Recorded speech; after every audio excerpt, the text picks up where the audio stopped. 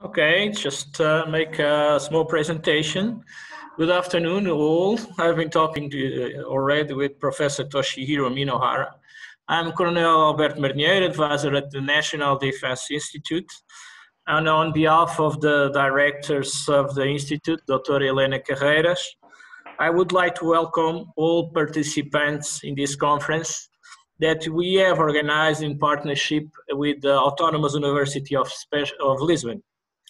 I want to give a special word for Professor Toshihiro Minohara from Kobe University, Japan, whom I thank for the participation in this conference, whose theme could not be more actual. As I used to say, in these peculiar times of COVID, we have to know how to reinvent ourselves and to adapt to this new reality.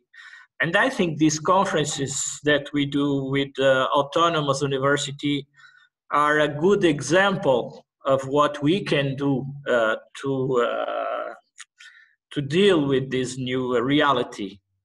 So I don't want to take you longer, so I wish you a fruitful conference. Thank you very much. Thanks, Colonel Marinheiro. On behalf of OBSERVARE-Observatório of Foreign Relations of Autonomous University of Lisbon, and also the National Defense Institute, the two co-organizing institutions of this webinar cycle on China and Asia Pacific, let me begin by welcoming and thanking our distinguished guest from Japan, Professor Tosh Minohara, whom I will introduce in a moment. I'd also like to welcome our students and all the participants in this open class, and thank you for your understanding to keep the videos and audios off to see and hear Professor Tosh Minohara in the best conditions. Notice that this open class is being recorded and that the recording will then be made available on the OBSERVARE and IDN websites, as well on the WOW's International Relations YouTube channel. This conference is associated with the Advanced Course on Asia Pacific, promoted in partnership between WOW and IDN, and is part of a vast cycle of conferences that started last May 6.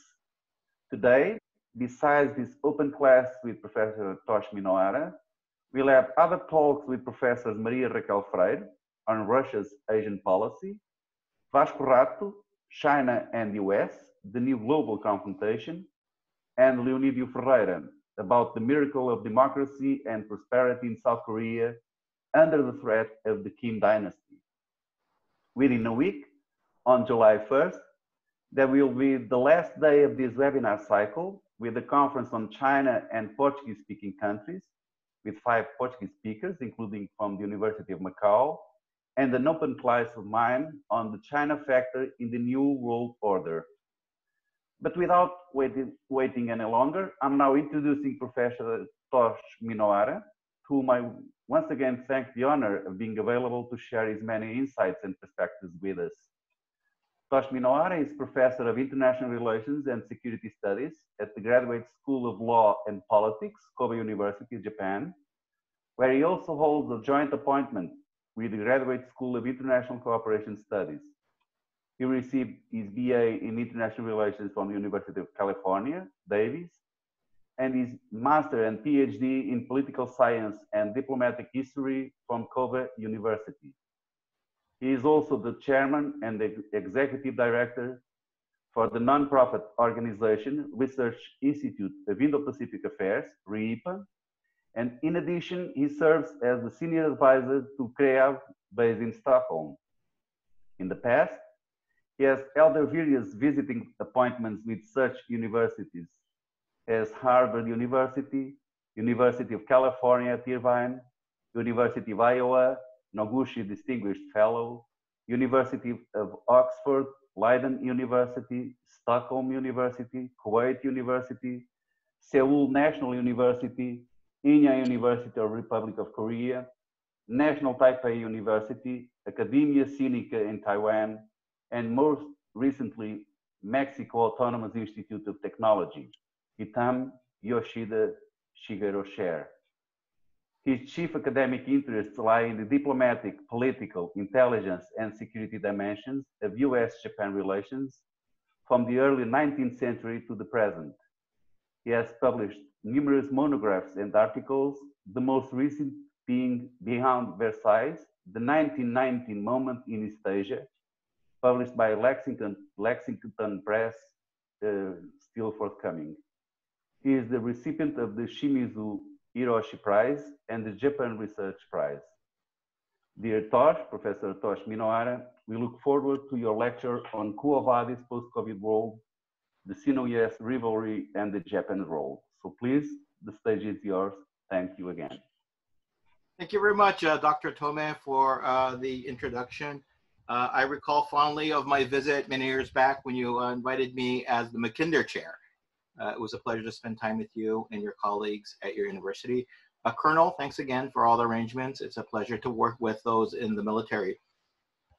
Today, I've been tasked to talk about the post-COVID world. Perhaps it's too early to say that it's post, but yet I do see that we will eventually pull out from the current situation. I realize that it's noon, or approximately noon, in Portugal, and so hopefully this will, and I know you guys have a late lunch, so hopefully this will increase your appetite once I'm finished. Without further ado, I'd like to jump in. Can you all see my PowerPoint here? Yes. Okay, excellent. All right. Okay, so let me just jump right in. And of course, the standard caveat applies, and that is that I only represent, when what I say, I just represent myself and nobody else. And with that, hold on, let me, what is happening here? Okay, let me see. All right.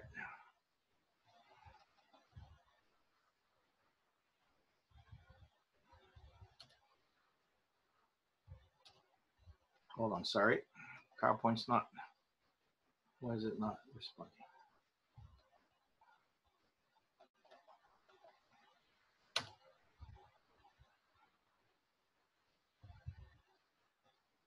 Okay, so for some reason my keyboard is not responding, but I'll just go with what I have here.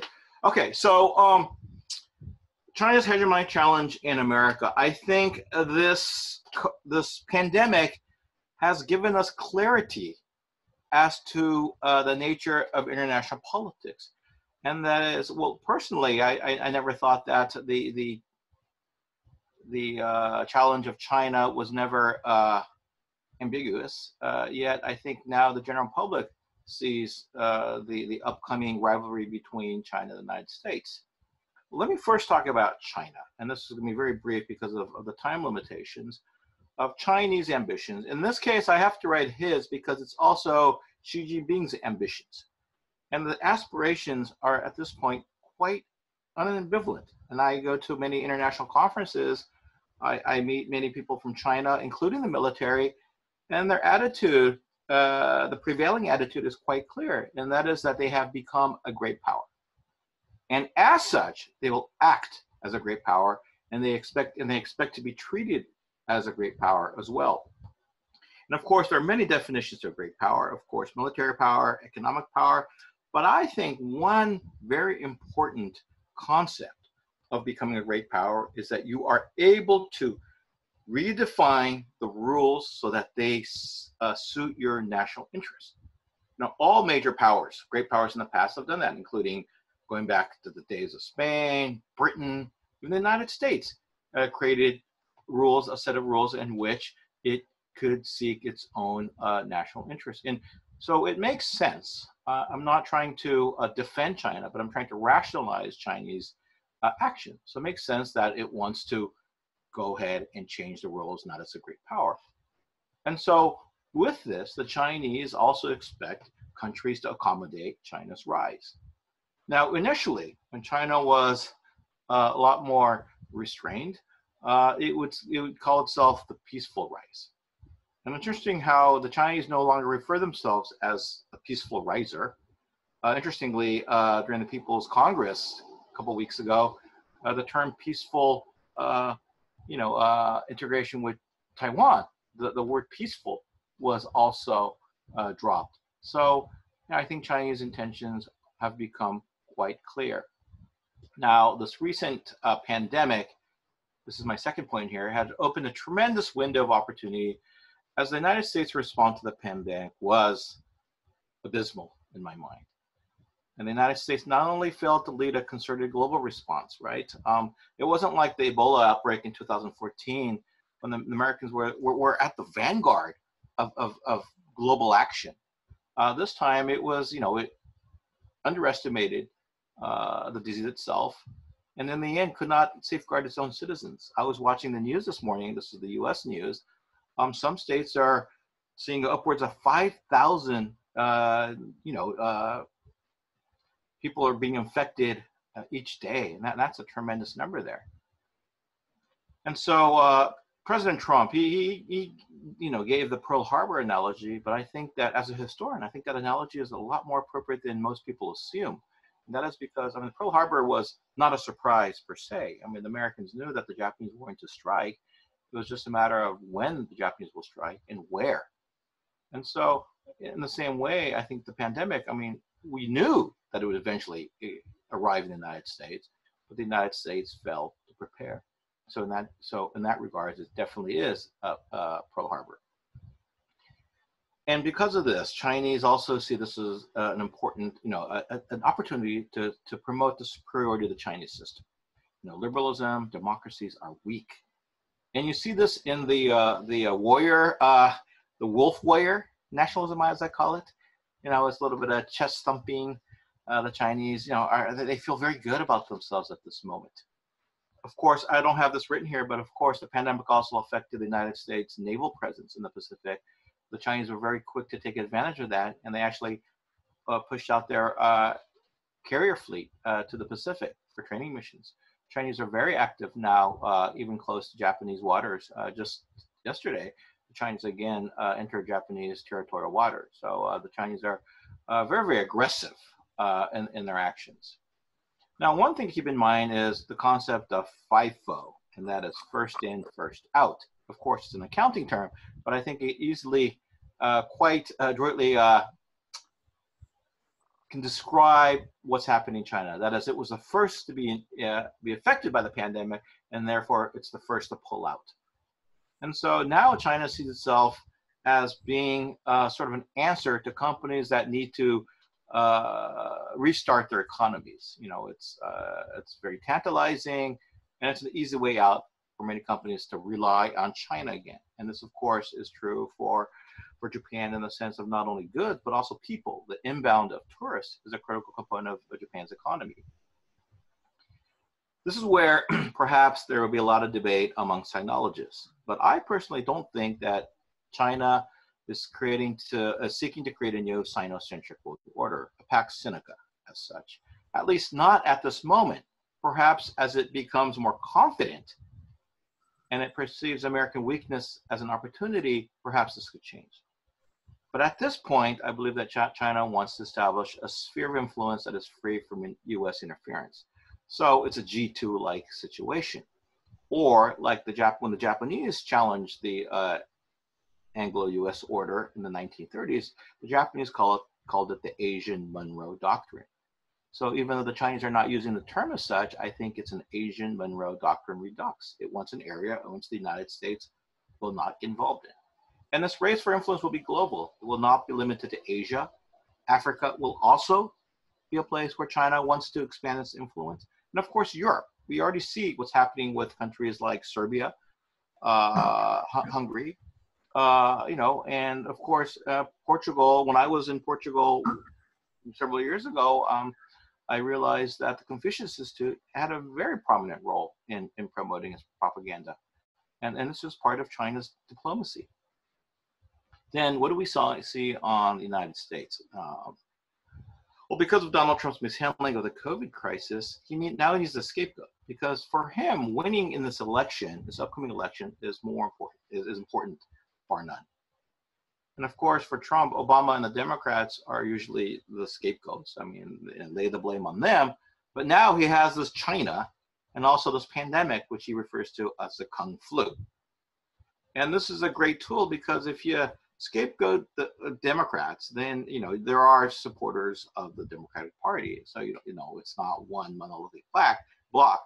But if you blame it Chinese, this is a bipartisan issue.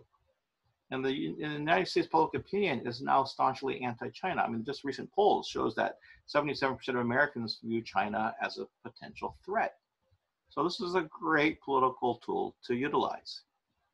We will also see further proxy struggles within international institutions. WHO is the most prominent example of this, which will further exacerbate tensions as the United States will see concrete concessions. Okay, the Americans want the Chinese to back down. But of course, Xi Jinping cannot do that because he too plays a two-level game. He needs to be aware or to satisfy his own people. And it's keep in mind that presidents, when they lose an election, and they live their happy lives thereafter. Hopefully that'll apply for Trump as well. But if you're a dictator, that's not necessarily so. I mean, what can happen after you've fallen from power is usually not a happy story. And therefore, the term weak dictator is an oxymoron. Xi Jinping needs to be strong, and therefore he needs to do these aggressive power plays.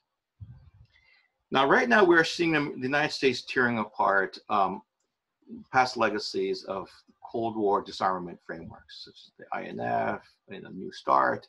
You had the open skies. This is because the United States is adjusting to the new reality, that it's no longer about Russia. I mean, Russia is still a formidable power, but nevertheless, economically, it's nothing compared to China. It has energy, so it's a one-horse country. And so the greater threat is definitely China.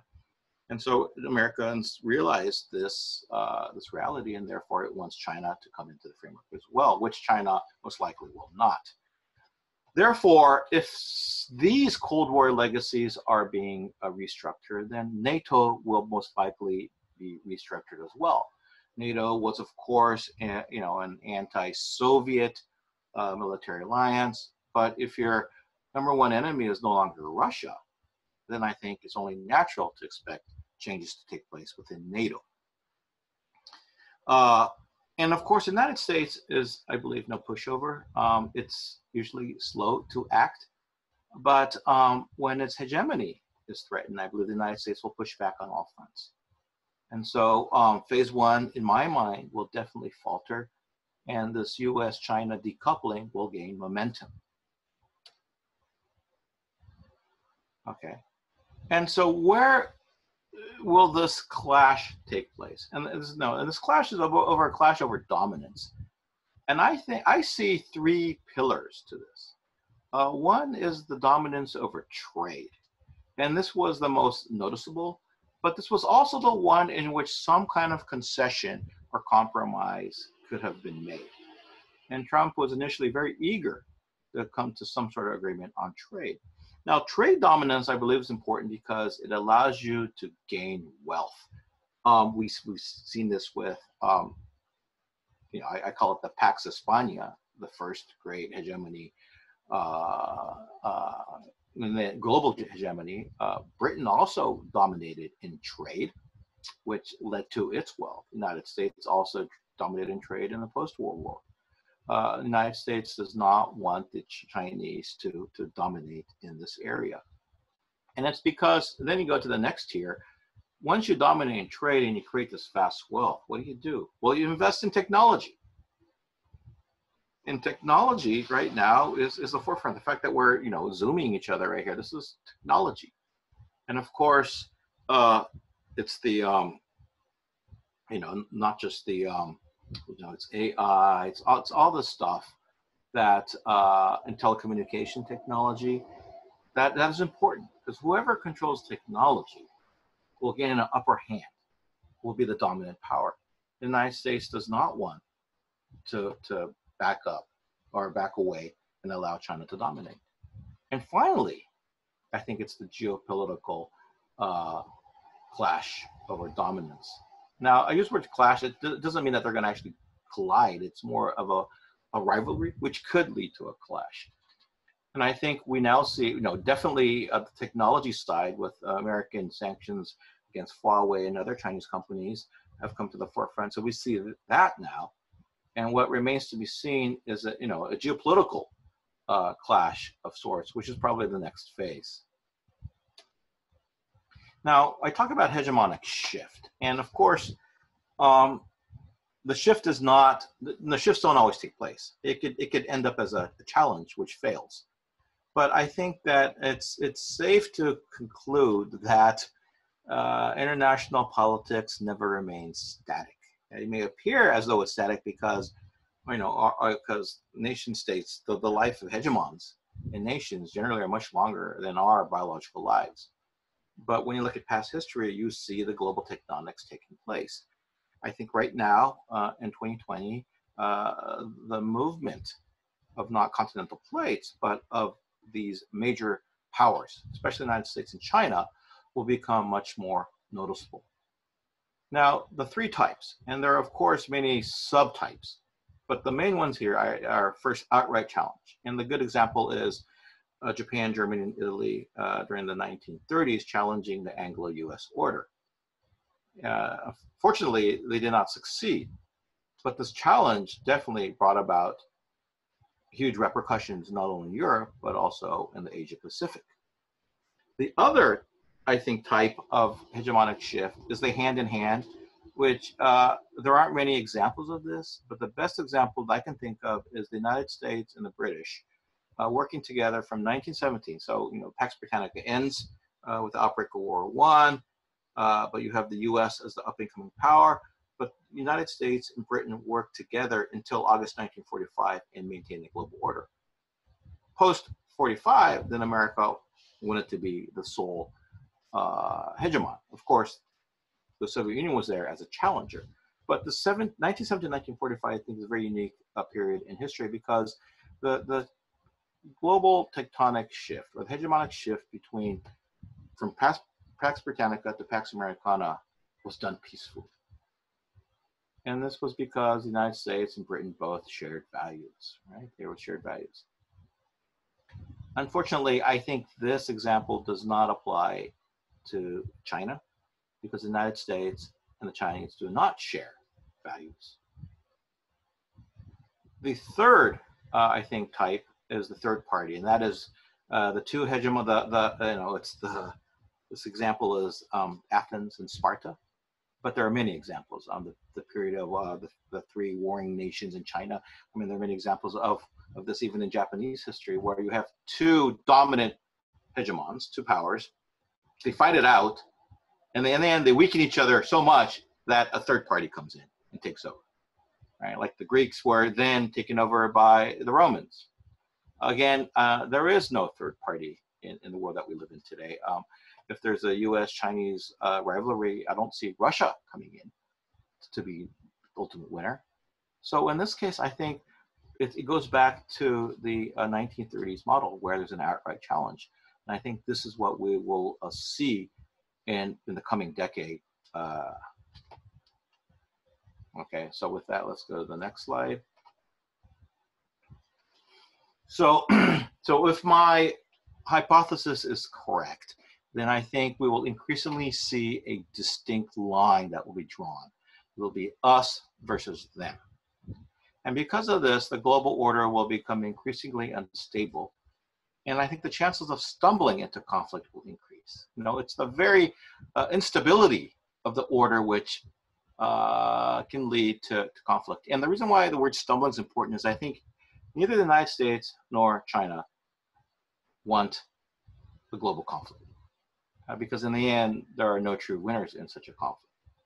But miscalculations, making wrong assumptions. For example, not thinking that instigating something could lead to a big war, stuff like that. I think we can unwittingly fall into a conflict. We will also, I think, see the United States perceive China much more than an unfair player. During the 1980s, when you had very severe US-Japan disputes over trade, the Americans painted Japan as being very unfair. But it never went into the realm of geopolitics. Japan never threatened the United States from a security perspective, but China does. And so in that case, I think traditionally the United States will begin to vilify China. China, not just being unfair, but an evil power. And I think you will probably see much more of this rhetoric And if decoupling proceeds, the trading blocs may very well emerge. As we recall, during the Cold War, you had CHINCOM, which evolved to COCOM, and so I can see a strengthened multilateral export control regime, MECR, coming into play. And this could be perhaps a beefed up Wassenaar agreement. The current Wassenaar agreement has no enforcement rules. So I have in mind a Wassenaar agreement with enforcement rules in place. So again, this will further promote decoupling, because if you can't trade with China, if the Americans stomp their feet down and say you're no trading with China, then what choice do you have? And so gradually, I think you will see an emergence of a 21st century tripartite pact. Of course, the Portuguese were very clever and did not participate in the second global conflict. But I think with the lines being drawn, you'll see China and Russia and Iran increasingly sort of coordinating together. Already, the Chinese are coordinating with the Russians over Senkakus. Of course, these three countries do not see eye to eye on all issues. The Russians are not so happy of Chinese intent, for example, in the Arctic Circle. But yet, they are unhappy with the current global order, with the United States at the center. And so they would most likely want to challenge this. And of course, you have other countries such as Syria, Venezuela, and maybe Cuba. I just throw that in there because the tripartite pact had Japan, Russia, and Italy, but not Japan, Italy, and Germany, but it also had Hungary, Romania, and Croatia. So, I mean, I think you'll see these blocs emerging. Now, what are the geopolitical flashpoints? And I am a historian, so I'd like to give some historical analogies as well, too. The first global flashpoint is Hong Kong, but I guess it's not really a flashpoint because it's game over.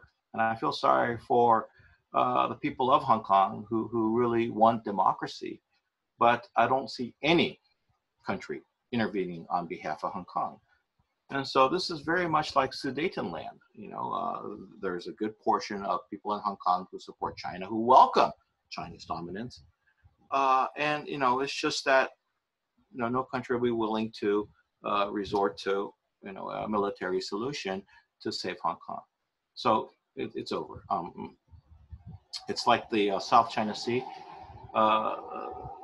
The new norms, the status quo has changed, and China has done a very good job of doing that. Senkakus, I think if the Chinese do move in a hostile way towards Senkakus, it will bring about strong economic reprisal, but I do not see the United States intervening militarily. These are uninhabited rocks, and therefore it would be very hard to convince the American public in promoting American military intervention. But you'll most likely see freezing of assets and embargo. Again, this is very similar to when Japan went into southern Indochina, present-day southern Vietnam. It brought about very strong American response. And so we could probably see this, which would include freezing of assets, embargoes, whatnot. Taiwan, this is the big one. And I believe, and there are, of course, scholars will disagree with me, but I believe this is a definite casus belli. It's similar to the invasion of Poland. Once Hitler invaded Poland, Germany and France were very quick to declare war. But I think the Polish analogy is also holds true in the fact that there are no U.S. troops in Taiwan. In Poland, there were no French or British troops. So even though they did declare war, they didn't really mobilize to defend Poland. It sort of became what was known as the phony war. In the case of Taiwan, this is only true to a certain extent because from a military perspective, and I know there are many experts who are listening on who probably know much more about this than I do, but if you are going to strike Taiwan, to annex Taiwan through military means, Okinawa definitely gets in the way. And so I think it makes military sense to neutralize the American bases in Okinawa. It'd be very hard to go into Taiwan without doing that first. But Okinawa, if you strike American bases there, and that is definitely an active war. So this is where the analogies, there are, of course, very important differences. But I definitely think that Taiwan will be the moment in which the United States will be forced to act. And of course, there's another scenario that we can think of, and that is like India. India is just one of numerous examples, like probably Vietnam could be one example too. But a local conflict spiraling out of control through miscalculation. This time, what happened in the line of actual control in northern India, it seems like things got kind of bad, but in the end, so far, it has been controlled. But who knows? World War I and World War II, I believe, devolved into a major conflict through miscalculation. Japan never thought that, its southern advance would lead to a major war. Neither did Hitler when he invaded Poland. So I think we need to also keep in mind of such scenarios. What I'd like to bring your attention to is the Chinese are recently taunting America because of the American response to the pandemic, which is really, America is still not out of the tunnel, so to speak. And this taunting of America, American weakness, this perceived American weakness, I think is very dangerous because I think it can lead to an underestimation of American resolve and American power. And this could subconsciously impact Chinese policy. And the Japanese did this with Americans. The Japanese perceived Americans as being weak, not willing to put up a fight. And this was a very, very incorrect assumption. So these are things that we can, which worries me. And I hope that the Chinese are only saying this on the surface and not really meaning it. But if they do mean it, and this could, the Chinese government's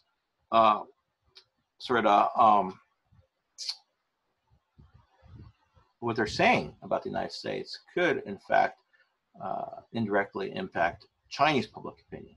And the Chinese public opinion then can perhaps push the Chinese government to act. So I think it's a very dangerous situation.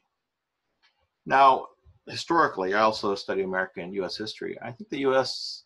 always needs a reason to fight in wars in which it does not really have legitimacy. It didn't win. The outcomes was not a victory. So from that perspective, I think it will be 3 or above in which the United States can be act and the nation will come as one. It would be a legitimate reason for the United States to act. Now, finally, the Cold War. I don't know about in Europe, but in Japan, the term New Cold War is thrown around very, very casually, which is kind of scary because I think the term Cold War is a very European or North American concept. Because in Asia, the Cold War was not very cold. You had the Korean War, you had the Vietnam War. And so we have to keep in mind when we use this term, New Cold War, there can, there's a very good possibility of these regional conflicts. And these regional conflicts have a chance of spiraling out and becoming a major global conflict. And of course, the stakes will be much higher because we live in a world of nuclear weapons. Now, this is my final slide, and this is more for the Japanese audience, but perhaps I could get your feedback from a European perspective. I call this the Reiwa restoration because, Japan is now in the second year of the new emperor, Reiwa. And so what does Japan need to restore? I'll get to that at the very end. But in the near term, what does Japan need to do? Well, the big fad now is social distancing, right? Because of COVID, I think what we need to do is nation distancing. And this will include also member nations of the EU. We cannot rely on China. We need to reduce, our economic alliance, and we need to decouple of people and goods to counter Chinese leverage. One of the things, that really worries me is that even though I'm talking about the importance of decoupling, in actuality, the Chinese are decoupling much quicker. For example, if you take the latest Huawei phone compared to last year's model, the American components have decreased drastically. And of course, Chinese components have increased. But interestingly enough, Chinese and South Korean, or Japanese and South Korean components have increased as well. So the Chinese are doing the strategic decoupling with the United States, but yet coupling even stronger with Japan and South Korea. So the Japanese need to keep this in mind. And I get a lot of pushback in Japan when I talk about this because decoupling with China is painful. But if you do not reduce your economic reliance or exposure to China, then they have leverage over you, and that is not good. And again, I bring out the concept of FIFA. China will use its market as a way to entice nations seeking quick economic rebound. And this, of course, would include countries like Portugal. We need to ensure, or Japan needs to ensure, that economic blocks do not emerge post-COVID. That's not good for anyone. So Japan needs to actively support free trade. CTPP, it'd be nice to see other European countries besides the UK join CTPP. Best to see the United States rejoin, but I don't see that happening in the near future. Japan and EU free trade agreement can be further enhanced. The UK FTA agreement, once UK leaves the EU, most likely the United Kingdom will see benefit in joining economically with Japan. I'm not a big fan of RCEP, so in that regard, I appreciate India for making things difficult. Because RCEP, I think China will be in the driver's seat, and that I think is bad news. So these free trade arrangements in which China can be a member, but definitely not in the driver's seat, is something that I would support. Japan also needs to bolster its naval presence in the Senkakus, which will necessitate increase in defense spending. And Japan, of course, because of this pandemic, doesn't have much cash around, but this is something that it needs to invest. It's it's safeguarding your sovereignty. And therefore, in that regard, I think it was good that the Aegis Ashore program was canceled. It's a money pit. You're throwing your money into a system that's expensive and maybe outdated by the time it's deployed. And so move that funds, that money that you've saved, and put it into stuff that you can use right now. I think Japan needs to link more closely with Europe, and especially Britain and France, because these are the major maritime powers. They come out and they do FONOPS, in South China Sea. So I think it's very important that Japan work with these partner nations. And I think Japan should play an active role in the case that NATO is redefined, rather than just being an observer. I think Japan needs to support a maritime ASEAN, particularly. And the thing is that, I hate to say this, but I think there is no one EU. I mean, the EU exists, but within the EU, I think this pandemic showed that each country will pursue its own national interest first. It's my nation before EU. And that's true for ASEAN too. Even though people in Southeast Asia like to profess this one ASEAN view, in reality, there are different interests here. And the nations that have water naturally see China as a potential threat. And landlocked countries, or countries that do not really have a maritime presence, don't see China in such a manner. And so countries like Vietnam and Indonesia because of its mass, I think, and Vietnamese because of its, they're gutsy people, they're true fighters there. I think it's very important that we support these countries. And the Philippines, I think Philippines gradually, they're trying to, they see the writing on the wall now, and they realize that, entering into the Chinese orbit is not necessarily good for their national interest in the long term too. So, helping out these countries is key for Japan, more active support. Something that I personally am promoting is a Japan, ROK, ROC, Japan, Korea, South Korea, Taiwan triangle. After all, these are the three mature democracies in East Asia, and these countries need to work hand in hand. And this is difficult because if you're close with Taiwan, China's unhappy. Japan and ROK under the current Moon presidency has lots of problems too. But in the end, it's bickering amongst these countries that have shared values only benefits China. And so I'm hoping that the leaders of these three countries, sorry for referring to Taiwan as a country, but I think it's a de facto country. This is critically important that these three nations share information and whatnot. Also, Japan needs to define FOIP, free and open Indo-Pacific, as a strategy. FOIP is not FOIP, it's actually FOIPs. The S is there for strategy, right? but the Japanese call it the concept, because it doesn't want to aim it at China. But we all know FOIP is there because of Chinese aggressions, to counter Chinese aggressions. And if FOIP is the left hand, then I think the right hand is Quad. And we need to, when I say we, it's Japan needs to sharpen the effectiveness of Quad. We have to define Quad. You know, and things are, I think, looking up for Quad because Australia and India have stopped bickering over, you know, past issues, and the Quad is becoming much stronger. I also like to remind you, in the pre-war period in the 1930s, when Japan was the challenger to the established order, there was a four-power grouping that came together, and this was called the ABCD encirclement: America, Britain, China, and Dutch, the Netherlands. You know, it's quite natural for powers that share values or share a common threat to come together. And so I think we see this now in 2020. This Quad will perhaps become a much more formidable a barrier to Chinese expansion. What's important for Japan, finally, is this is very critical, is that it ensures that U.S. remains committed to the region. You know, Americans have the option always to withdraw to Guam, right? You know, it doesn't necessarily need to remain in South Korea, especially if the South Koreans don't appreciate the American presence there. And that happened in the 1950s with the Atchison Line. Again, if the Japanese do not do more in host nation support, that's the HNS there, you know, the Americans could very well say, well, okay, if you're not gonna, you know, do your end of the bargain, then we're gonna have to sort of lessen our presence here. That could happen.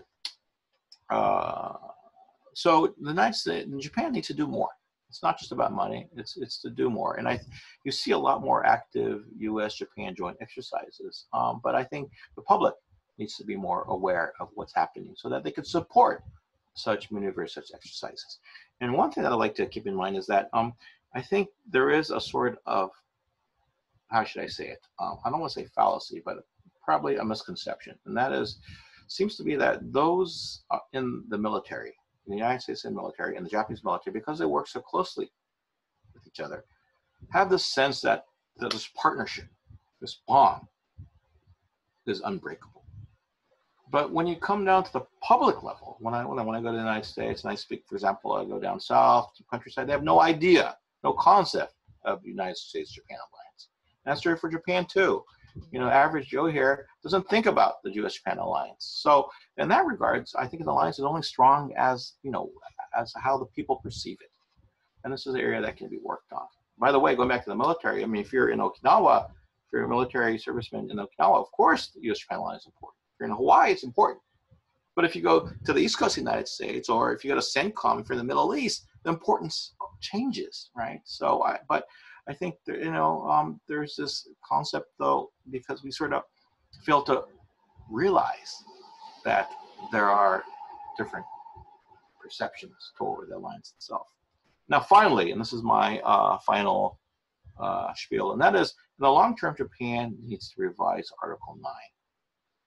Japan, under Abe, has reinterpreted its national security laws, but this is very inadequate because it does not alter Japan's mindset. And by mindset, I mean Japan's security identity. And I hate to use this word because it's overly used, but, you know, the concept of a normal power, Japan, I don't think really is a normal power when it comes to the realm of national security. And so how do you change your security identity as a people? And I think the only way to do that is the Constitution, because the Constitution is what constitutes you. And anything less than that, I think, will fail to change the Japanese mindset.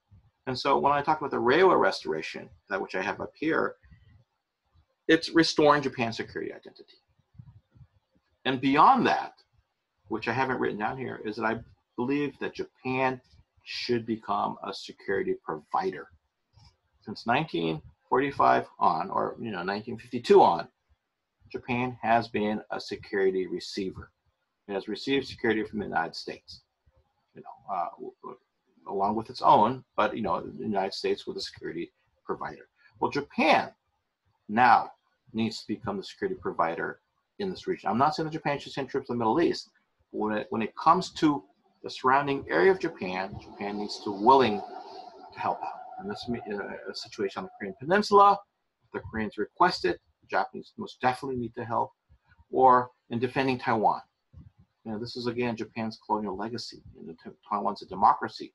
Japan cannot stand idly by. It can't be about, providing cash. It's not about that. It's about, really supporting Chinese or Taiwanese democracy. But as we all know, the Japanese constitution explicitly forbids this.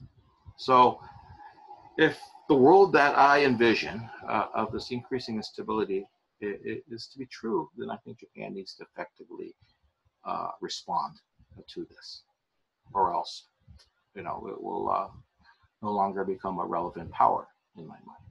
So with that, I've spoken for about 38 minutes. I was given 40. I'd like to hand it back to Dr. Tomei, and hopefully I could get your feedback, perhaps a European perspective from the audience that have listened to my talk. Thank you very much. So I hand back to Professor. Thank you, Professor Tosh Minohara, for these excellent and stimulating presentations. I please ask all participants to give a Zoom applause using the reactions button in the Zoom bar below. And we are now opening the Q&A period. And I ask all participants to open your videos to see us face to face, and making the scenario more appealing than just pictures and names. To better organize ourselves, I please ask those who want to make a comment or question to do so using the little hand or the chat that are on the Zoom bar below, so that I can pass the word. There is already Yolanda? Yes. Okay. Please make your question. Can you hear me? Mm-hmm. Okay. Thank you so much for your wonderful presentation. I would like to ask you a couple of questions. Okay. First, what are the consequences for the European Union of this rivalry between the US and China? Yeah. Second, what's the role of Russia in this rivalry? And regarding Japan specifically, do you consider it possible for Japan to be drawn to the Chinese sphere of influence? Since the US has an erratic administration, you can consider Trump erratic. That's an understatement. Has a lot of internal problems right now, and it's isolating itself more and more from the global order, and even stepping down from global leadership. Sure. Thank you so much. Yeah, no, thank you very much for the 3 questions. May I answer this question? Sure. Yeah, please go ahead. Okay, great. Okay.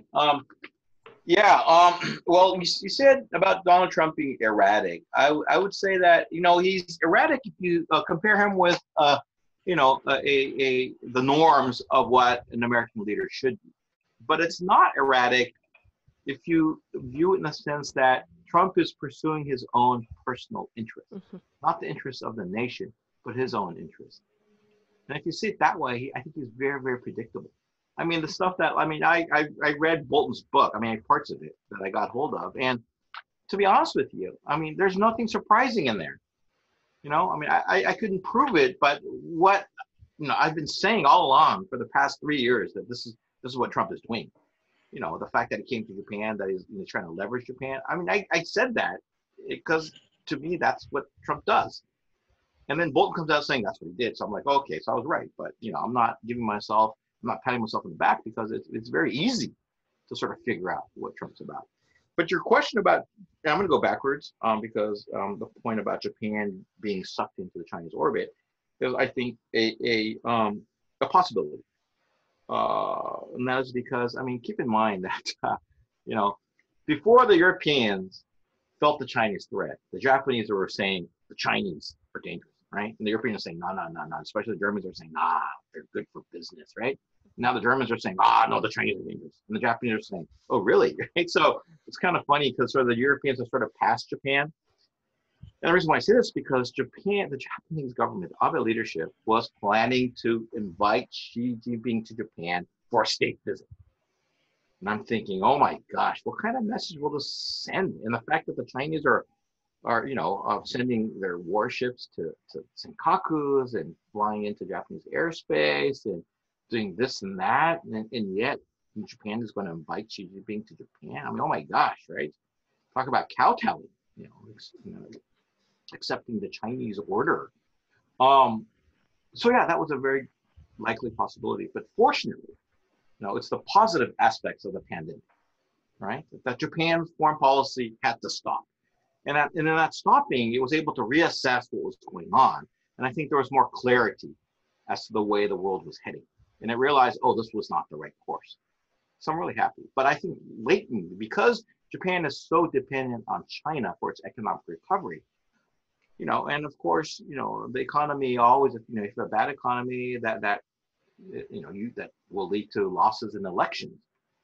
So I think, like I said in my talk, that it's a tantalizing option. The Japanese leaders can think, okay, we need China to sort of, restart our economy. And so let's link to China. So yes, yeah, that's very true. And there are, I'm not going to name names, but there are several very senior LDP, the ruling party politicians who really want to go into the Chinese orbit. They see that's the way. But that can't be done because, and this goes to your first question about EU, because I believe the lines will be drawn. Right? And so, EU will have to make decisions, which, it's going to be us versus them.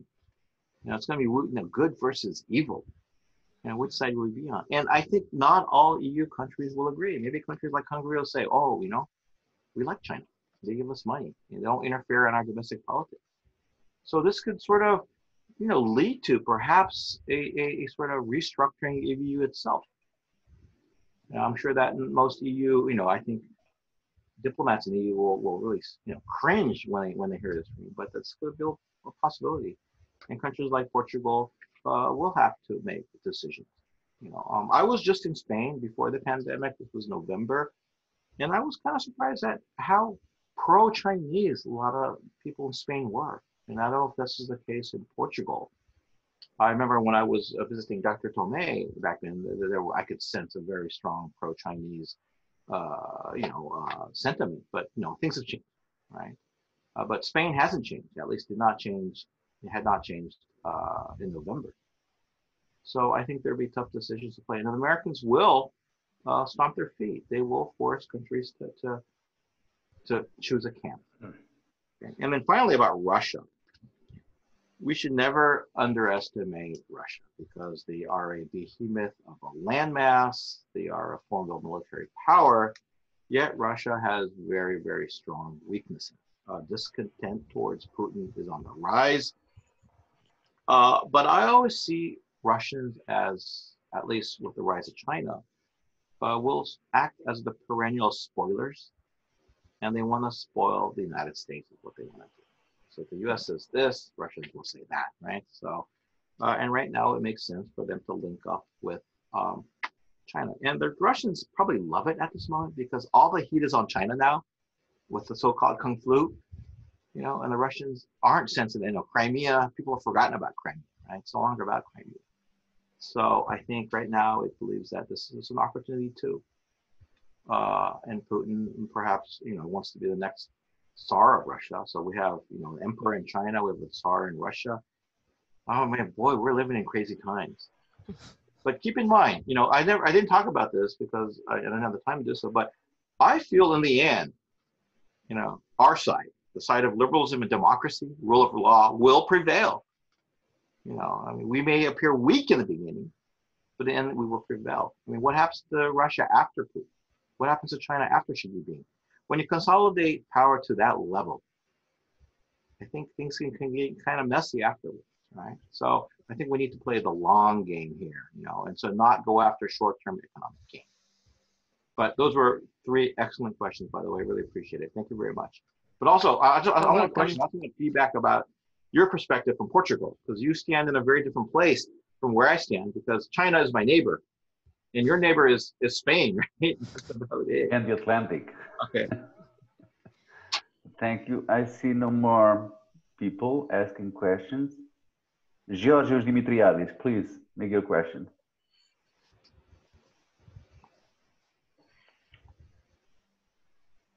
Hey, Deborah. Okay, can you hear me now? Hello? Yeah. Yeah. Yes, okay. Good day to everybody. I would like to submit a question to Professor Minohara. It's fact that we shift from a bipolar model to a tripartition system like United States, Russia, and China, or let's say a multipolar environment that different minor forces become reality. I would like to hear from you how Japan diplomacy evaluate the Sino-Indian conflict. Okay.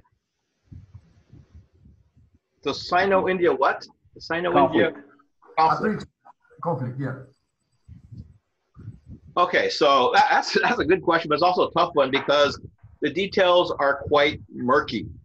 I have a source on the ground right there, and so I actually spoke to him on the phone just a couple of days ago of what was going on. And in my assumption, well, he assured me that my assumptions were quite correct. And my assumption was that the Chinese are unhappy with what's going on with Indians, Indians trying to change the status quo, and that is that air base. I don't know if it's an air base or an airfield, to make it a more effective air base, the Indians are creating this road through that, right? Yeah. And the Chinese realize they can't allow a change in the status quo because that's what the Chinese excel at. The Chinese change the status quo in the South China Sea. So it's not going to let the Indians do this, right? And therefore, I believe that the conflict is about not allowing India the upper hand. And, the thing is that when you speak to the Chinese and you speak to the Indians, and I have many, Indian friends, a few Chinese friends as well too. I hate to say this, but the 1962 conflict, I think, has really traumatized India. And I want to be, because being recorded, I want to be diplomatically appropriate about this, but Indians are pretty tough when it comes to the Pakistanis, right? If the Pakistanis slap you, well, you hit them back really hard, right? That's it. But when the Chinese do it, it's a little bit different. And the Chinese are no pushovers, right? And they're definitely not Pakistan. So I think the Indians become more cautious. Their response becomes more measured. But the Chinese know this. And they believe that in any conflict, that they're much stronger and much formidable. In the end, the Indians won't be able to resist. I think these are the calculations. This plays in also to the 2-level game because a tough China looks good for Xi Jinping, right? So, so I think the important thing is that both parties sort of contain this, make sure it doesn't spiral out of control. We don't want that, that lone stray bullet to create some kind of travesty, right? So that's what I have in mind. But we need to see what happens. But again, it's not a symmetrical kind of warfare in my mind. The Indians don't really have the armaments or the equipment on part of the Chinese, because the Chinese have really revamped their military over the past decade, right? So I speak to Japanese fighter pilots, Japanese, seamen, and they say, what has really changed? It's more than equipment. It's the fact that their abilities have improved dramatically. They know how to fly their fighters. They know how to maneuver their submarines, right? So that's important to keep in mind. I think this asymmetrical nature of the game. Thank you. Thank you. More questions, please. Deborah? Okay, please. I don't know this lady. Hello, can you hear me? Yeah. She's my former student. Yes. Yes. My former PhD advisor. Hello. Deborah, before you say anything, Yes. give me a 20-second commercial. Okay, so I know any of you are students who are listening, okay, and I'm always very open to having students come to study with me here in Japan. All right, there are many scholarships available, and Deborah was one of my brightest students, and she came from Portugal. I met her at a conference. I think I met her when Dr. Tome invited me. She was in the audience. Orient Foundation. Yes, come exactly. and she realized her dream. So if for those of you who are interested in studying about Japan, if you come to Japan, you'll definitely see Europe from a different perspective. Please let me know. Okay, Dr. Tome has my email, so please feel free to contact me. So that ends my commercial. and Deborah, nice to meet you.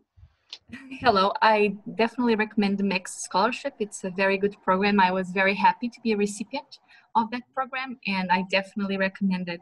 I would like to ask Professor Minohara a question about the Chinese efforts. So we've talked about their efforts in Europe, their efforts in Africa, their domestic efforts regarding foreign policy and public outreach, but are they well managed? Because you can throw money at things, but if they are not streamlined, if they are not connected, well connected, they ended up being fruitless. So I wanted to ask you, are these efforts well managed and well integrated? That's a good question, and spoken like a diplomat too, because I would not have used the word efforts. Chinese efforts. I think these are Chinese aggressive interventions, is what I would say it. But yeah, I think that Chinese have not done a good job, because when you go to Africa, initially, people love Chinese infrastructure development and whatnot, but then they realize it's not about their country. It's not about uplifting these countries from poverty and helping them develop. It's about China, right? When Chinese want to construct something, they bring in their own people. They bring in their own, firms. And so I guess, initially, people in Africa and other parts of Asia thought, okay, this is great. But they see the truth, and they don't like what they see. Okay, and this is probably more true in Africa than it is in Asia. I have friends in Africa, and they tell me, like for example, my Ghanaian friend, he's like, oh, it's ni hao is our language now. That's it, because we're just inundated with Chinese. But he says, we don't really appreciate what they do because nothing is lasting. They make a bridge, and the bridge collapses a month later, right? So and by throwing money out, by throwing infrastructure project developments, I don't think you really buy hearts, because the Chinese are doing that for their own personal gains, right? So I think there has to be a better approach. But in the end, do you share values with China? And I think for a lot of these people in Africa, that's not the case, But this is different when it comes to the leaders of Africa, right? Many of these leaders are outright corrupt, and they're out for the short buck, right? They don't care about their people. They want the money, and they don't care about the quality of the bridge. They want to show the bridge to their own people. Look what I did for you guys, right? So I think, again, there are differences in that regard. But when it comes to the people, by and large, I believe that, that they see the truth. And how's that in Europe would be my question. How do the Europeans perceive that? I was in Poland in October, and it seemed like the Poles have started to see things from a different perspective. And when was it? Was it November? I was in Riga too for a conference there, and I was surprised that the people of the Baltics were now seeing China as a big threat. You think traditionally it's Russia, and so I said to them, "Isn't it Russia?" And they're like, "No, it's not Russia. It's China." I think views and opinions and perceptions are changing, and this will be, I think, a global thing. But of course, you will have a certain segment that will be grateful for Chinese help, Chinese assistance, right? So again, it goes back to what I said. There will be a line that'll be drawn.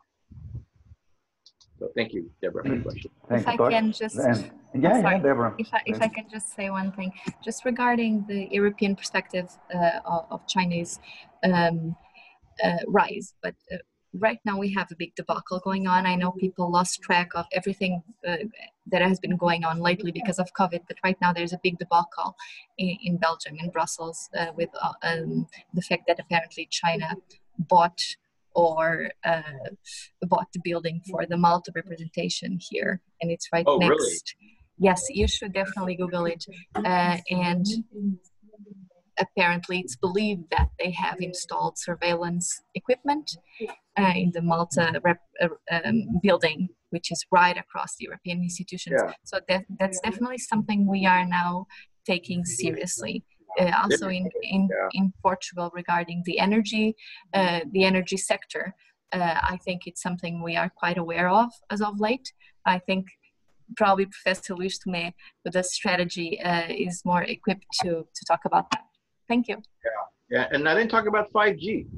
That's another area in which I think even the Brits are reconsidering, right? Like there's a backlash against Zoom too. You know, I like Zoom because it's easy to use, but I mean, there are people who will refuse to speak to you on Zoom. Again, you know, security considerations.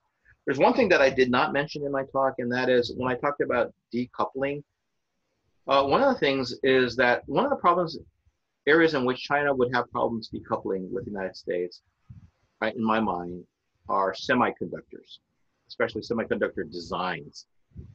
If you have been following the news recently, you would realize that SoftBank, which a few years ago bought the UK company ARM Holdings, which is the preeminent company that designs semiconductors and cell phones, he plans to sell a majority stake to China, to a Chinese company. And I'm thinking to myself, oh my gosh, now the Chinese, and ARM Holdings is moving to also design semiconductors for computers. You know, this is Intel territory, right?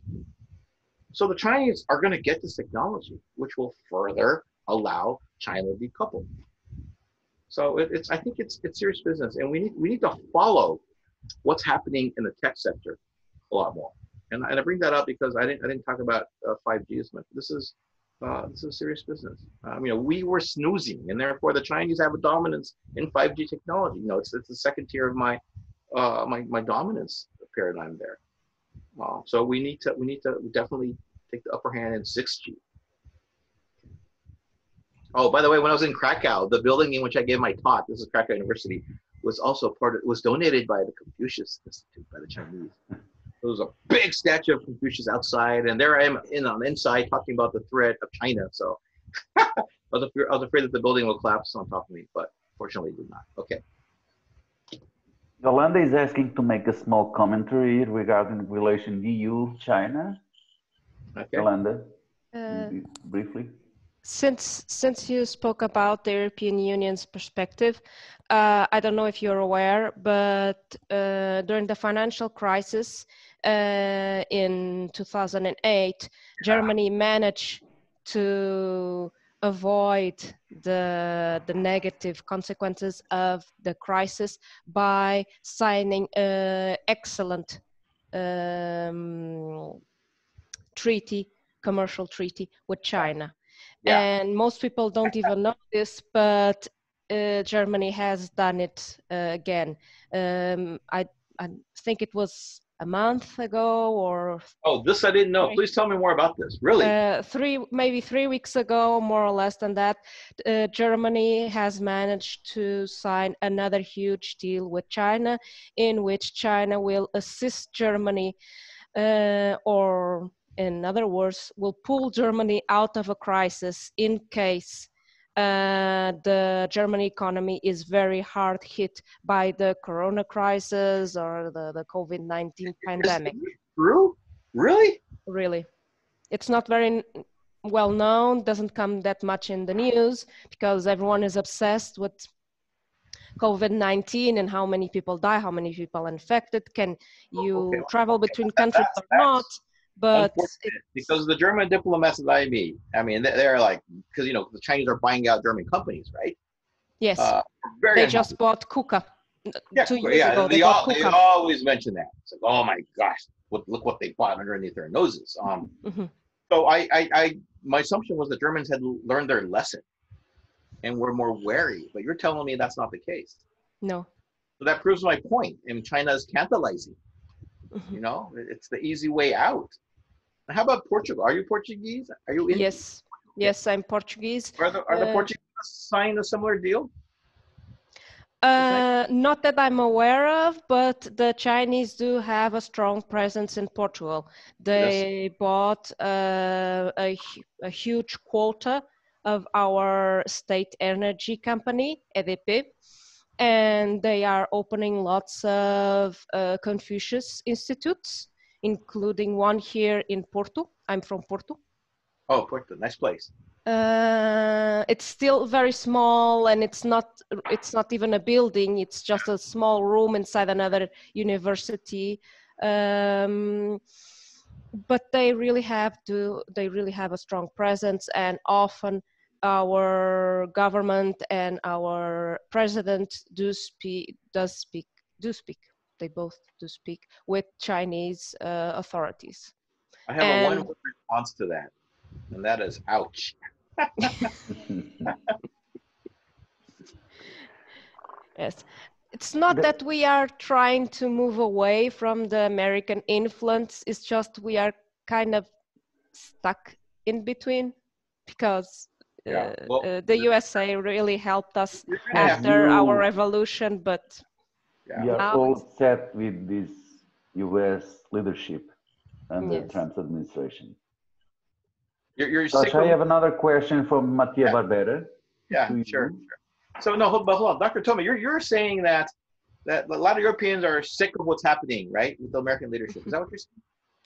That we are very upset with Trump's administration. Yeah. In many issues of international agenda, we are in the same side with China or Russia. Yeah. Not with US as usual. By the way, Japan as well. China in many issues is with China and Russia, and not with US.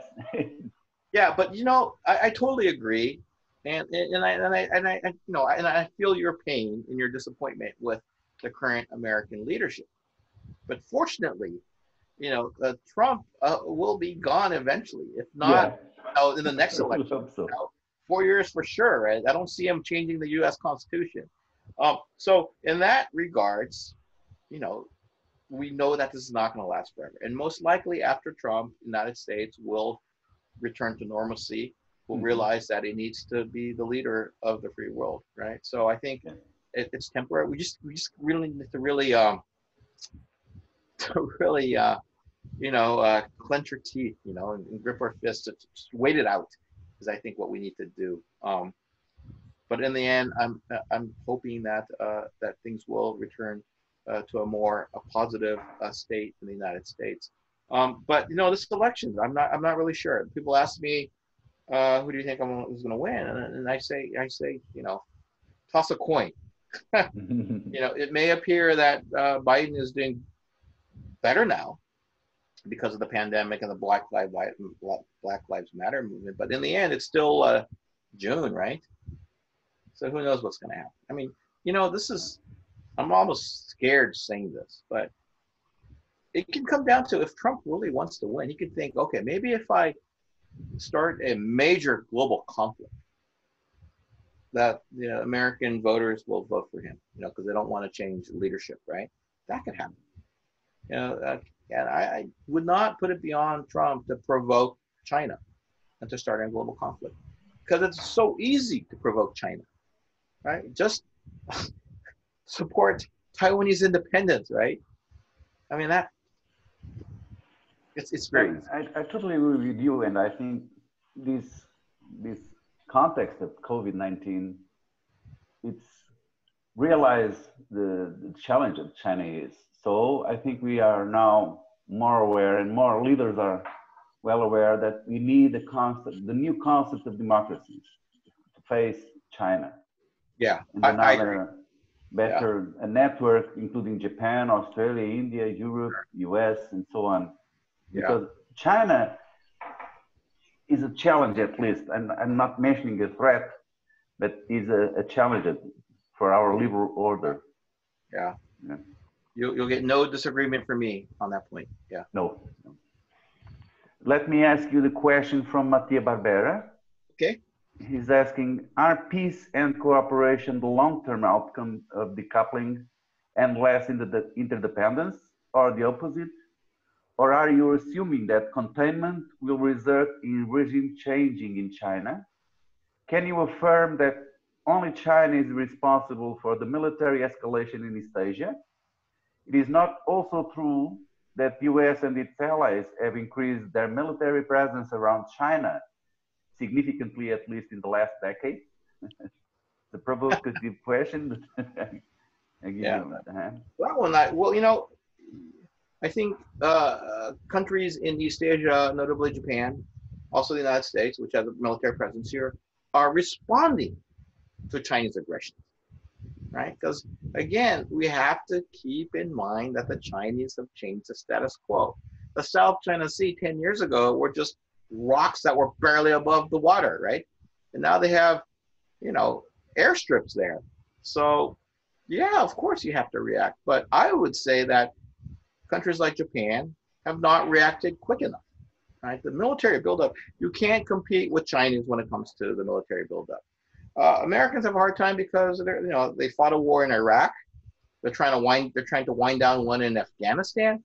I mean, that zapped American power. I mean, we've Dr. Tom, we've all read Mackinder, and he says what prompts powers to decline. And one of the things he says is that the wars. Spain had its war over the Dutch rebellion. This was not a total war, but it really sapped Spanish strength. The British had the Boer Wars, again, sapped British strength. The Americans, their wars in the Middle East are sapping American strength. It's not a knockout blow by any sense, but little mosquito bites that sort of take away from you bit by bit. Also, Mackinder talks about countries looking inwards.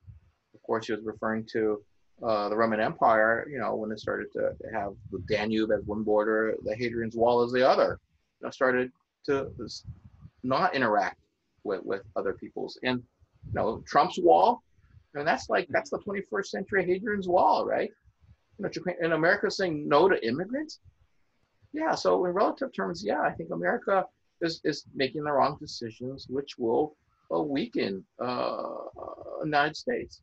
Now, I believe that America is not beyond the point where it can't remedy these mistakes and take a different course. But when it comes to the military buildup, there's a lot more that can be done. Japan has to do a lot more too. So I think it's very hard to defend China on those grounds. Now with the containment part, I didn't really understand the question. So if containment will what? Containment will result in regime change in China. A rapid change? Oh no, well. So we don't really see a Kennan-esque containment policy emerging, not quite yet. And perhaps we will get there.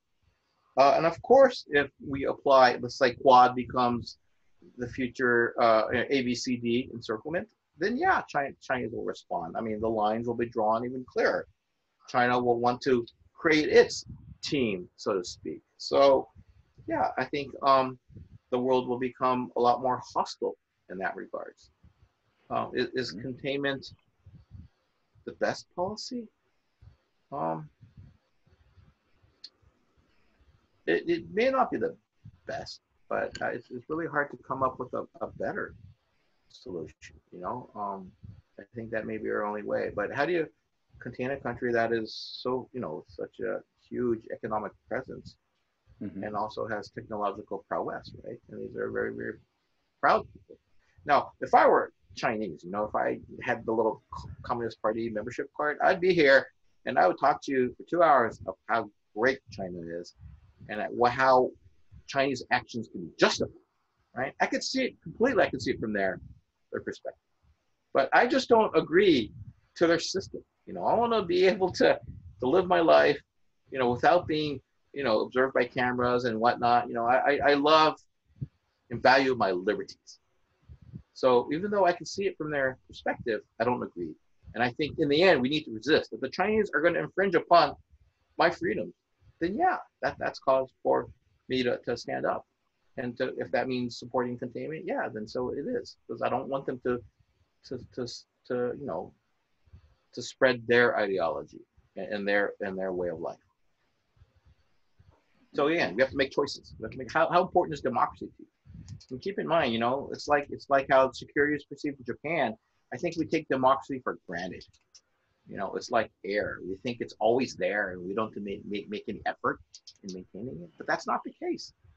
You know, democracy is very imperfect. We need to always tweak it, make it better, and we need to spend the effort to making it better. And I think we sort of have taken that for granted because of the post-Cold War world. I mean, you know, we didn't have to think about it. But now it will really force, China's rise will force us to think, what kind of world do we want to live in? Do we want this, you know, Orwellian kind of state, or no, we want something that's free, right? So that's the choice, I think. Tosh, you have been talking on decoupling, so I'd like to hear from you on RCEP. How do you see this Japan signature last year, the agreement establishing the Regional Comprehensive Economic Partnership, further extending the economic and commercial interdependence or dependence with China? This is not decoupling. Was this a symbolic form of political affirmation? Sure. In face of the protectionism against Trump's administration and US withdrawal from the TPP, or would that be been better for Japan to pull out of the RCEP agreement, just as India did? That's one thing that. So I talked about RCEP, and I said I wasn't a supporter of it. But I also realized that many of my friends in the Ministry of Foreign Affairs here in Tokyo think it's important, and they support it. And they believe it's a way to, I mean, this is probably not the best word, but to restrain China, to make China a responsible stakeholder. But I've already heard that term, right? I mean, during Obama's administration, you know, China will act responsibly if it becomes a stakeholder. And it never did. And I'm thinking, I mean, does Japan have amnesia when it comes to stuff like this? Because Japan was a strong promoter of lifting sanctions on China after the Tiananmen Square massacre, right? Japan was a strong advocate and brought China into the WTO. And the world thought, okay, if China goes into the WTO, China will be act responsibly. It never happened. So I think we need to learn from our past mistakes. Just because we bring in China into RCEP doesn't necessarily, you know, will lead to outcomes that we desire, right? Because China has its own agenda. And China wants to be in the driver's seat of RCEP, and it will define RCEP, right? So, you know, it will sort of become a Frankenstein that nobody wanted. And that's why I like what India is doing. India is sort of like making it very hard, you know, and most likely will pull out. And with India out, Japan will be like, okay, is this even worth pursuing? So great, you know, I tip my hat to India for doing that, you know, bringing the wrecking ball to this framework that I could not really support. But on the other hand, Japan should support more free trade agreements with Europe. Europe is critically important for Japan. You know, there are a lot of Chinese tourists flock to Japan, but you know, during the World Cup match last year, I mean, the Europeans spent a lot more, right? They spent a lot more, like 5 times more than the average Chinese. So if we have Europeans in quantity, I think you can make up much, you know, much of what Japan will lack in Chinese tourists. And in that regard, CTPP, I don't know what Portugal thinks about that. We know, I think we should change the name. It's not just Trans-Pacific. But I mean, CTPP, I mean, UK will join. Hopefully other countries will join. I'm hoping that Taiwan will eventually join. I mean, this could be something, you know, this could prevent, you know, unwanted trading blocks or protectionism from forming. And China is always welcome to join CTPP, right? Of course, I say that in a tongue-in-cheek way. Ruled by Japan. Yeah, because of state-owned enterprises, right? I mean, it's a pretty high-quality free trade framework, so that it will be very difficult for China to sort of overcome the stipulations, you know, because you can't have SOEs and whatnot, right? So, but because it's high quality, and RCEP is not very high quality, I think countries like Portugal will definitely gain by going into the CTPP. But of course, we want America to come back, right? That's the most important. Okay. There is one more comment from Georgios Dimitriadis. Please be quickly because we are finishing the session. Okay, Yes. what time are we finishing? 9:30? My In time? about four minutes. Okay. I'll keep it. We don't want to abuse you because there are 8 hours more in Japan than in Lisbon. So it's too late. It's bedtime for me. 9:30 p.m. Georgios, please. I believe that we are in a transition moment from an American way of life to a Chinese lifestyle as an imposition. Do you believe that is true my statement?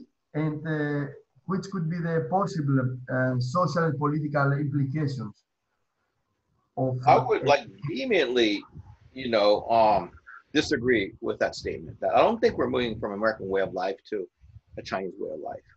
And I would also take issue with the term American way of life. It is not an American way of life.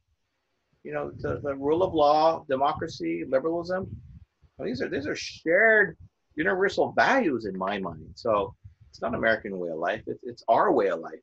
That includes you in Portugal, other Europeans, all democracies, I think. I mean American way of life. Sorry, I mean the Western culture, and of course, if you have a superpower like the United States, among to be a economical or political or military presence in the world, also is a cultural, it's an expression of a cultural power. So maybe my question is maybe that also among to be economical conflict and commercial one with China, and could be also a change of cultural model. Yeah, but then again, I would counter by saying that what kind of soft power does China have? I mean, who wants to emulate China? Who wants to become like China, right? I mean, there's nothing in that soft power realm that we really see China as, a role model, right? That's what I would argue. I mean, and so when you look at other Asian countries like South Korea and I guess Japan, have soft power attractions, so to speak. Yeah, so perhaps there is a shift from west to east, right? I sense that especially among young Americans because they know so much more about Japan than I do, because on YouTube and they know really abstract notions in Japan, all that, and they're fans of really interesting things which I never even given any thought to. So yeah, in that sense, yeah, it's you're talking about this general shift where America is not solely at the center, yes, but I don't think the replacing will be done by China. Okay, so in the end, China will not succeed. There will be no hegemonic shift. There will be a hegemonic challenge. And just like Japan, Germany, Italy failed in its challenge, the Chinese will also ultimately fail. Okay, I'm keeping my fingers crossed too, but because I don't see the Chinese model of having any solid feet, there's no one who really empathizes with that model. And the other things, I'm repeating myself, I mean, Xi Jinping has consolidated power to a level in which we have not seen since Mao Zedong, right? And if you look at Chinese history, when you have a strong leader and once he's gone, things get very messy. And then you look at China's demographics, it's aging very, very quickly. It's just a lot of problems. So I think, it's like how I like this analogy. I say it's going to be like Star Wars, things are going to get really, really bad, but in the end, the good side wins. And I think it's going to be like, and so we just have to outlast China, right? But what I've been thinking is, I think there could have been a different outcome from China. Had, for example, if had Tiananmen Square succeeded and had China become a democracy, and I think, yeah, China could have been the alternate to the US, a new role model that we could, follow, right? But that failed. And the Chinese model now, we don't like. So the lesson to be learned here is to my friends in Vietnam. You know, the Vietnam, you know, they're good people. You know, they understand the Chinese threat more than anybody because they were occupied for 1,000 years. But, you know, do we share values completely? No, no, ideologically, they're more in line with China, right? So I think for Vietnam, what's critical, if the line is going to be drawn, it's really critical for the Vietnamese leader to think about the future of the country, not in decades, but, you know, centuries, and realize we need to make the transition to a democracy, a full-fledged democracy. And if we don't do it now, it's going to get really, really tough. You know, the wealthier you get, the stronger you get, the more entrenched the stakes become, and you just don't change. You know, because it feels good to be, you know, that leader in, you know, in your country, right? So I think there are a lot of lessons to be learned for countries like Vietnam, and I definitely want Vietnam to be in my corner. It's a country I definitely want, you know. So yeah, but it's too bad. It's too bad it had to be this way for China, you know. It didn't have to be, but now, you know, I don't think China's going to change course. Xi Jinping is not going to make China into a democracy. You know, we're not going to see that. So we have to face the reality, and we need to, like, I think, stand up to this challenge, like. And it'd be good to have the Portuguese in my corner too, right? Because the Portuguese, you know, you guys had your day in the sun too, right? Well, thank you, Tosh, on behalf of Autonomous University of Lisbon and National Defense Institute. Once again, thank you, and please receive our best regards, our big applause, and thanks again. See you next opportunity. We know that it's too late in Japan, and to all participants, I hope to see you soon at 3 p.m. Lisbon time. We have another open class with Professor Raquel Freire on Russia's Asian policy. So Tosh, thank you again. Hope to see you and read you again. And thank you for this great session. Obrigado. Arigato. Appreciate the opportunity. The pleasure was all mine. Thank you. Bye. Thank you all. Bye.